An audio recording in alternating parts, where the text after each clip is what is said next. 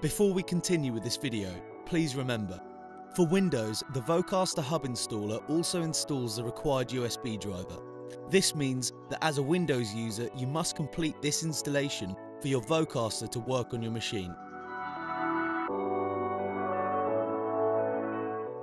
Using the provided USB cable, connect one end to the back of your Vocaster and the other end to your computer.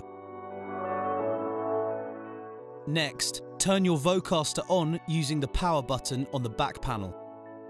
To ensure a connection has been made between your Vocaster and your computer, check that the computer icon is lit white. After connecting your Vocaster to your computer should set it as your default audio device. If not, I'll be showing you two ways of doing this.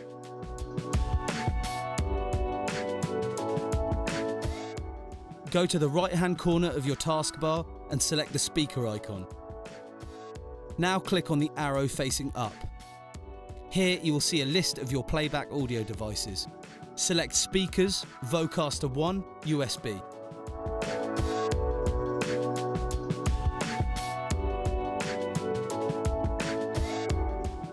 Go to Start,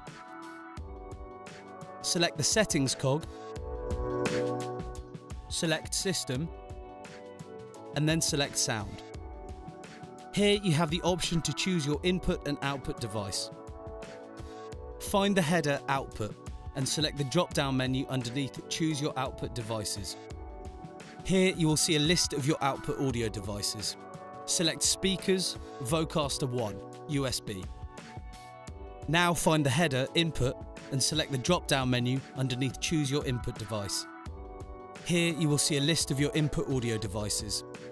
Select Microphone, Vocaster One, USB.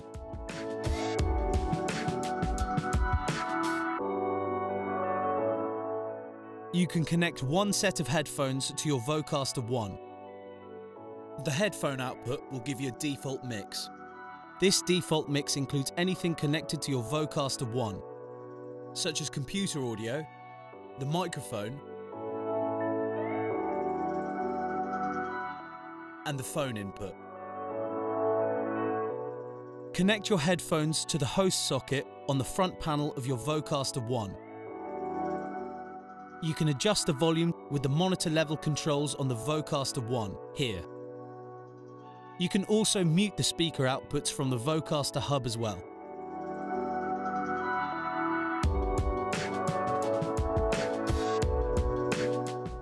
To connect active speakers to your Vocaster, you need either 1/4" jack-to-jack cables or 1/4" jack to XLR cables. We recommend using balanced TRS 1/4" jack cables for the best results. Ensure your speakers are connected to power, but don't switch them on just yet, as this can cause damage to your speakers when connecting cables. Making sure that the host dial on your Vocaster is turned down, connect one end of your audio cable to the left socket on the back panel of your Vocaster and the other end to your left speaker. Then connect one end of your other audio cable to the right socket on the back panel of your Vocaster and the other end to your right speaker.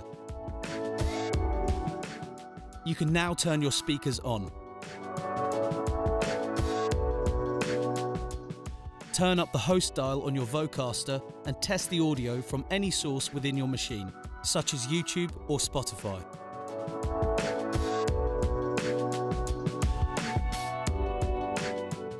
For this connection, you'll need a microphone and an XLR cable.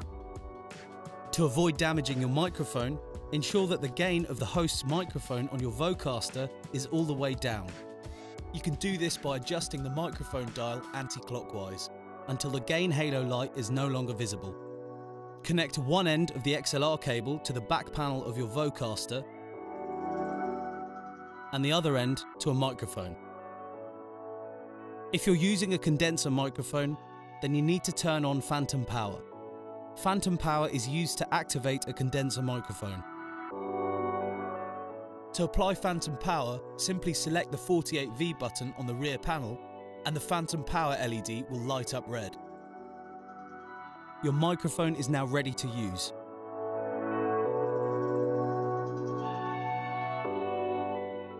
Auto gain sets your levels with the click of a button, with more than enough gain on tap for most popular broadcast mics. In this part of the video, I'm going to show you how you can use Vocaster's auto gain feature to set the level of your microphone. Start by selecting the host button here, then speak into the microphone at a good distance like this with the voice you're going to use to record. Auto gain is activated by pressing the host button, or by pressing the auto gain icon within the Vocaster app. Simply speak into the microphone using the speaking voice that you'll use for the recording itself for 10 seconds, just as long as it takes for the gain halo and the software countdowns to finish. And auto gain will set the input level and you're ready to start recording using that microphone. If the auto gain process fails, the halo flashes red.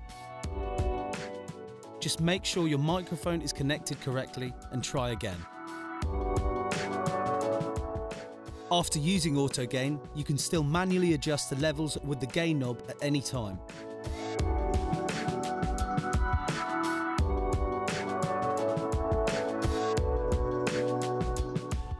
You're one cable away from adding Vocaster's studio sound to your camera. No need to sync up in post, just plug in and hit the red button. The 3.5mm camera TRS jack socket on the rear panel allows you to connect most DSLR or video cameras. Recording the output of the Vocaster gives a higher quality recording than a camera's internal microphone, without the need for you to synchronize the audio and video later on. For this connection, you'll need a 3.5mm TRS cable, one that's long enough to reach between your Vocaster and your camera. If your camera input uses a different connector, use a suitable adapter cable. Simply connect one end of the 3.5mm TRS cable to your Vocaster and the other end to the audio or mic input of your camera. Ensure your audio's camera source is set to use this input rather than its internal microphone. Please use your camera manufacturer's guidelines on how to change the audio input of your video camera. The camera output carries the same mix as the USB output's show mix on your Vocaster.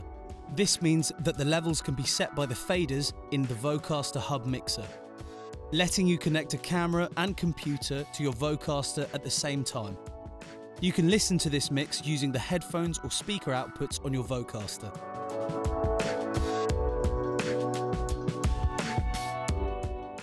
You can connect a Vocaster to a phone to record anything from a phone conversation to music. For this, you need a TRRS jack-to-jack cable to connect to the headphone socket on the phone, which will normally also be a 3.5mm TRRS socket. If the phone does not have a 3.5mm headphone port, you can use a 3.5mm TRRS headphone adapter. The phone connection is two-way, so your phone guest will hear the show mix from Vocaster Hub, including the microphone and the computer sounds. Your phone guest won't hear their own voice. Connect one end of the 3.5mm TRRS cable to your phone and the other end to the Vocaster.